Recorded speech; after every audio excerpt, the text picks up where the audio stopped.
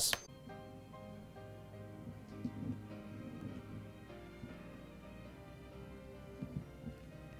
Welcome back to Red Derez. This is our special on episode Duscae, Final Fantasy 15, the demo that was released with Final Fantasy Agido. Now, this is Derezzolution on the mic. Red Giant's recording some Splatoon footage for you guys, so he won't be on this one. And I'm frankly the one who bought it, and I'm the one who really wanted to do an episode on it, so I made sure that I'll be getting it out to you guys. I originally planned on purchasing the demo with Agido when it was released, but it looked like a great game, but I didn't want it that much.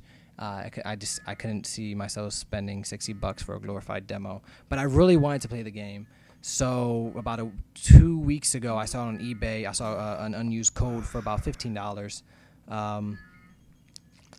So basically, I was like, you know what? I doubt they're gonna release the demo to the public, and even if they do, I want to play it now, and I don't feel like waiting the month and a half because I knew it was gonna be at least until E3. So I got the demo, and I played a little bit of it, but I restarted it just for you guys since 2.0, the update for it came out. And for those at home who don't know, this was a demo that was released with Final Fantasy Agido, and it was the only way to get the demo to Final Fantasy 15 was to buy the game brand new. Now the demo is honestly, it feels basically like Metal Gear Solid Ground Zeroes. In that it's meant to tide you over until the full release. Now the weird thing is, Metal Gear Ground Zeroes wanted, I forget how much it was. I think it was 20 online, 30 in person. If you bought it hard disc, it wanted $30. Now this, granted, if you just wanted a demo, you had to pay $60. But it was packaged with a full-blown game, so it's not really on the same scale as Ground Zeroes. As you can see here, this is the main protagonist, Noctis. This picks up Emilia Ray with, in the middle of action with his group, his posse, just waking up after crashing their car. I'll be quiet a little bit so you can hear some of them. Morning there, buddy. Eyes open. The traditional stereotypes and tropes for his group, but I'm not really complaining there. The big, problem that a lot of people have had with the party system is that it's all males. People, have looked at the game and they've noticed a lack of female. Well, from what they've seen in the game, considering its history, they've noticed a lack of female presence.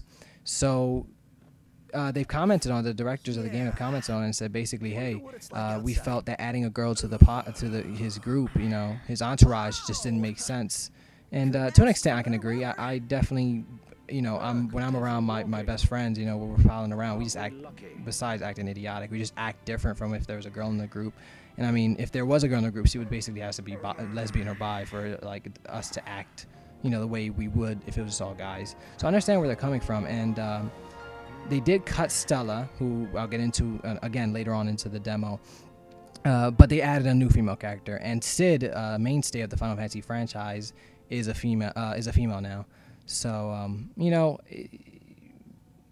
I personally, I don't see the big deal. This isn't the type of game where you want to look at, oh, we need a female. If they're going for this type of game, you know what? Honestly, just let them go for that type of game. I do agree there should be more diversity, both in sex and race, in all forms of media. But I don't want to shoehorn into a game that's obviously meant to portray a bro story. We're piling around. Now, this demo in the 2.0 added a couple of updates. They fixed some of the frame rate issues. They've made a giant T-Rex dinosaur-looking type thing, fightable, engageable. Before it was just part of the scenery, and when you rode up to it, nothing happened. But I guess they saw Jurassic Park or World was coming out, so they said we need to step it up. I'm going to detail some of the pieces of the demo. Right here it says an explanation quest has begun. Most quests begin with a party member proposal. Our goal right now is to raise 24,000 G. Sorry if I'm mispronouncing that. In order to fix our car, because the blonde one ain't that the truth. Totally wrecked it. Proceed with the main quest to move the story along. Approach the sign with the destination marker. Okay, simple enough. Yeah, I don't need all this hand-holding, but I'm not going to, get pissed. I definitely do need it later on with the action, but with the fighting, but I don't need it now. The graphics look really freaking good. For now, there's the giant, attackable dinosaur in the back, and I'll definitely try to roll over there in the middle of our demo to see if I can beat the shit out of him. Probably can't. The game feels now the demo. It's important to know that the demo basically has become a testing ground for prospective gameplay features in the main game. Check. Okay, cool. I'll check it out. Oh, it's a Behemoth, which is another mainstay of the Final Fantasy franchise. This one's Deadeye. Cool name. Perfect amount of reward for what we need for the car. So talk about a coincidence. Would you like to? Yeah, I'm going to need that. So I'll show you guys some of the training, and I need it anyway. I barely have touched the demo. But, yeah, the demo itself has become a... I'm going to try to talk while I play. Let's see how that goes. The demo itself has become a testing ground for future updates in the actual game. They've kind of... I mean, the fact that they've come out with a... Oh. That's a weird way to play. Defend with L1 at the last second. Okay. Keep your defenses up. So keep it up. Oh, I love me some rolls. I'm used to it in Kingdom Hearts, and they did not have this feature in the original form of the demo, and I really like it. I wish I could just press O instead of having to hold L1 as well, but I can definitely get used to it. See, that's what I'm used to doing. It doesn't expend magic, so that's really cool. I'm getting my ass beat, but that's because I'm so used to dodging with just an O from playing my Kingdom Hearts 2.5 remaster. See? Oh my gosh. I'm just gonna hold L1 so I can proceed further into the demo. Yeah, the fact that they come out with an update for the game is kind of interesting. It's a demo. I don't know if I said that correctly. The fact they come out with an update for the demo is kind of interesting. Why would you do that? Well, the update for the demo is for the fact that they are still making this damn game. I think it's 6 going on 8 years, 6 or 8 years now. Now I like this attacking finally. Tilt L1 in a direction to change the way your attack unfolds. Okay, I'm gonna try. Okay. Oh, so that's like a straightforward attack. And that's like a slice. Pay close attention in battle. Knowing to defend and attack is a key opponent. Okay. Now take on. Alright, cool. Yo, cut it out. Now I was holding, I was holding L1, but I didn't really want to dodge. Let me get back to what I was saying. The game has been in development for about 6 or 8 years, and honestly, from the looks of it and the interviews, the game actually hasn't been in development. It's been in development hell, but it hasn't actually been worked on extensively until about a year or two ago. It premiered at it was the E3 or Tokyo Game Show. I can't remember which one. I think it was E3. Oh, cool. I can warp. Hold it. It premiered, and then it was never to be seen from again. We kept getting like hush-hush updates, and then everyone assumed it was canceled. I won't lie, I actually got my PS3 for the exact reason of playing this game, this is Kingdom Hearts 3, and both of those ended up getting moved to PS4, so that's why I got a PS4. I mean, not the only reason, but still.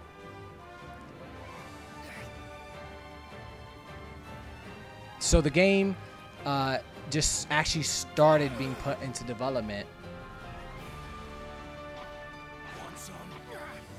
And now you're basically using this demo to teach people what they plan on doing with the game. While I'm getting my ass beat, it's really hard to talk and play. I won't lie. When Noctis exhausts, he will fall into stasis and state. Noctis cannot warp dodge, or he can't do anything basically. You will gradually recover HP. It's kind of a weird gameplay feature. I would assume you would just die, but the way they set it up is a party member can revive you, which is cool, but I don't know where the challenge is. I mean, besides getting your ass beat when you're talking about playing, I don't see where the challenge is. But the demo, it's a really cool idea, and I can appreciate what they're doing with it. It's just surprising that they had it only available to those who bought the game, and from the looks of it, it doesn't seem like it's going to be released to the public anytime soon. So I don't know what they're doing with it, exclusivity-wise, but I do know that they're using it as a pool to test the different features in the game. So I definitely there will be no update at E3, but there will be one at Tokyo Game Show, which I mean you can kind of assume that anyway with how Square Enix is with their Tokyo Game Show, they usually hype their presence up pretty big. Defend with L1 as he attacks and parry when the time is right. Okay, so hold. Okay. So right when he's about to attack. Okay. Now I've noticed the game itself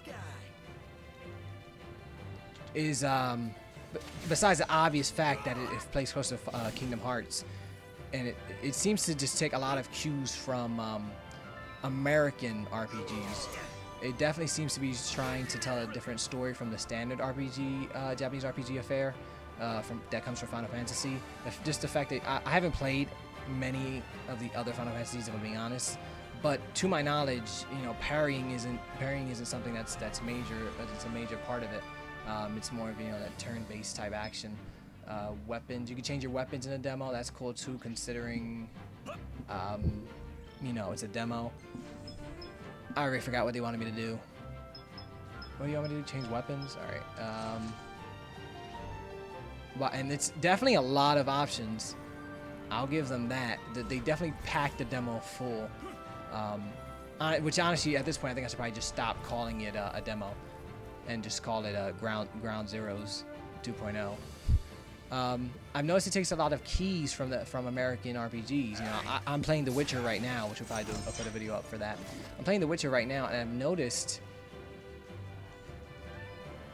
Oh, cool! I did that.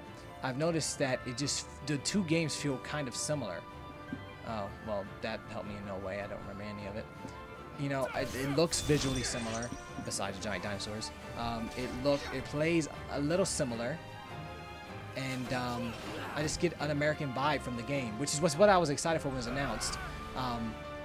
The American theme was prevalent when they announced that it was a spin-off of sorts. It was originally supposed to be a side title in the episode 14 franchise, but that never happened.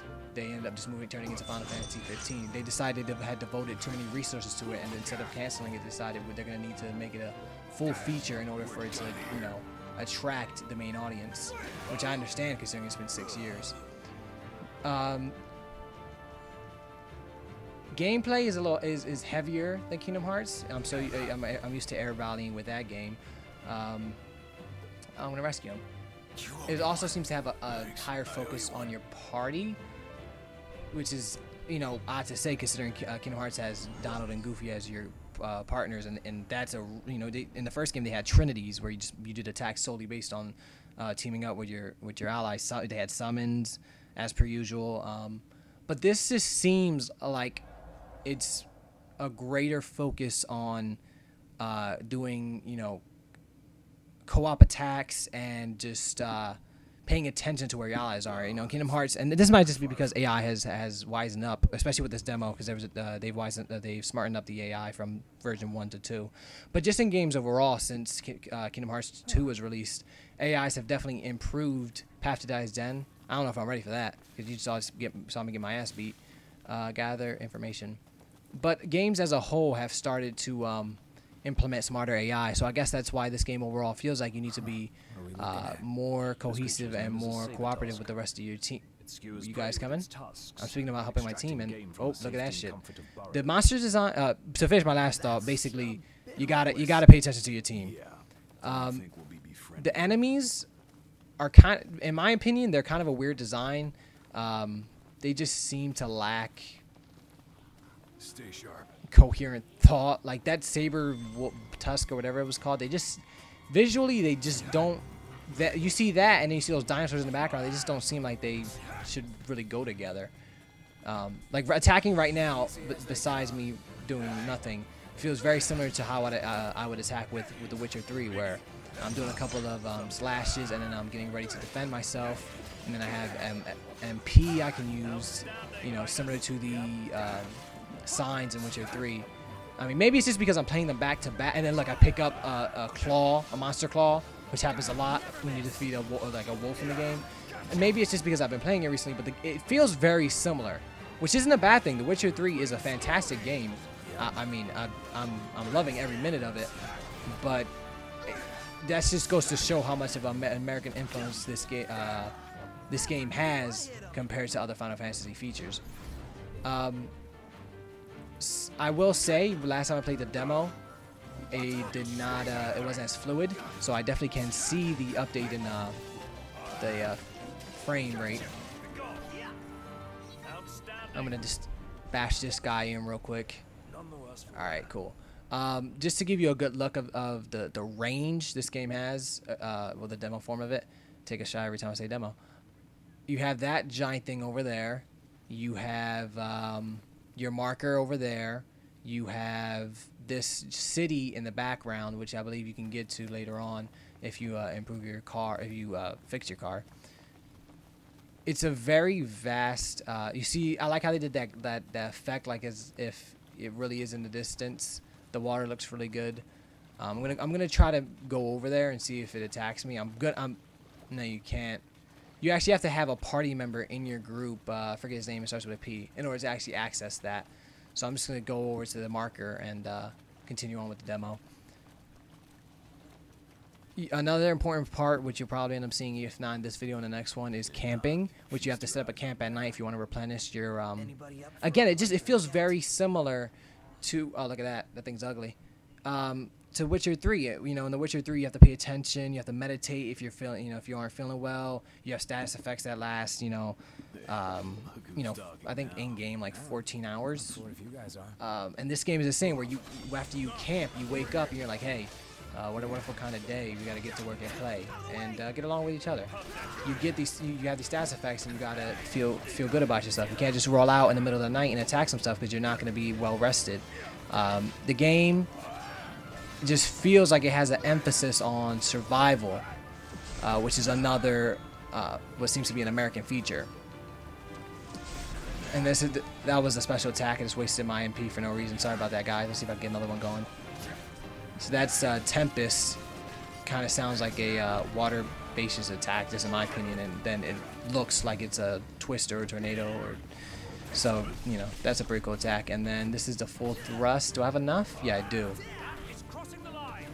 And that just shoots you forward, which is really cool. What's this? Dragoon jump. Okay, so it warps you and then away, and then it takes you to destination. This is very difficult. Drain Blade. I would assume this takes health from him. Let's see. Yeah, that's pretty cool. I like that. I definitely like the change in color too. That just is a little added bonus for me personally. I think somebody just gave me a potion for my party. That's pretty cool. Dragoon Jump, Drain Blade, Tempest, Full Thrust. Yeah, so those are those. And then I've used too much of my MP. So I gotta run around, and I can't use those as often. I should definitely revive this guy. I think another party member did it, and so he's dead.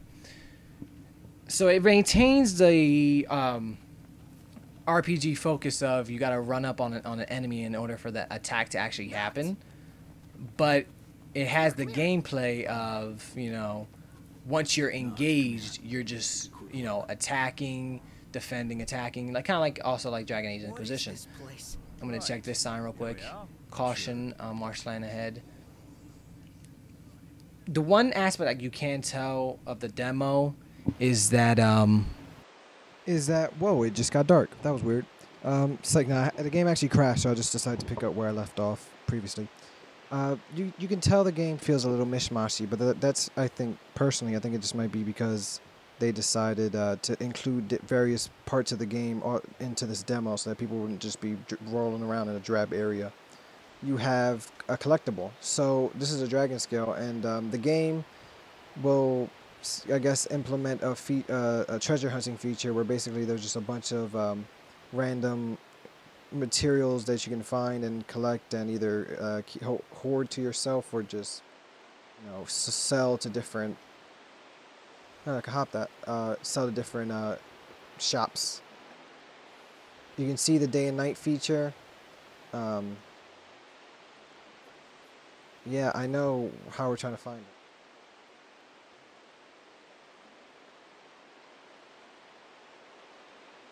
I'm not sure what that's. But you can see the day and night feature. It's really nice. It's beautiful. They have a beautiful night sky. Feels kind of a Fallouty. You got the drab shack here, what looks like a little wasteland, and the night sky. Again, tips off the organization of the game. But yeah, I'm gonna probably wrap this first episode up for now. This over here. Let there be light. Before I wrap it up, look forward to more gameplay from the demo. Because honestly, if I were you, I would watch more if you're interested in the game, because oh, look, another objective. You aren't gonna get any information for the sort of foreseeable future for a bit more time. I didn't realize there were just many collectibles. So yeah, it's always so hard wrapping off. You never know when there's a good point to stop it. But I showed you guys, the day and night cycle. I showed you guys some of the collectibles. I showed you some of the gameplay. And I can't get too much more in until I proceed further and either hunt the behemoth or what's it called? Or get my car fixed. So I'll set up camp now. No, I don't want to spar. I want to rest. And I'll let you out. This is a good note to end it on. So basically, look forward for more episodes. Get hyped for E3. Enjoy this potluck stew. This is a major feature of the game, apparently. When you camp, you get some good-ass food that they must have spent the 7 years that it's been in development just solely focusing on the food, apparently. New techniques are not available in episode Duscae. That's a shame. I will wrap up the episode. Stay tuned for more. And until next time, take it easy. Hey, are you not there? Oh, never mind. I'll tell you to take it sleazy. Check it out. Subscribe.